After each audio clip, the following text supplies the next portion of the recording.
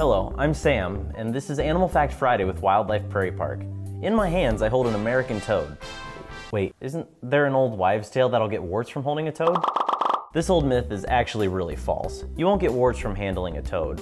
Although the toad's skin might have a warty appearance, it's not contagious. Warts are actually caused by a virus. However, these amphibians do have a gland just behind their eyes. This gland is called the parotoid gland, and it's responsible for creating an icky poison that irritates the mouth of the toad's predators. Putting a toad in your mouth is really the only way these guys can harm you.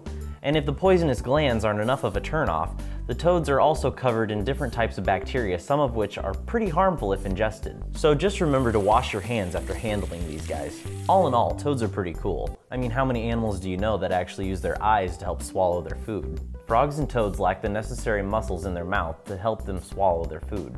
So they need a little bit more help in getting the meal down. By retracting their eyes, the animal gets a little assistance in pushing the meal down. Thank you for joining me today for another look into native Illinois animals.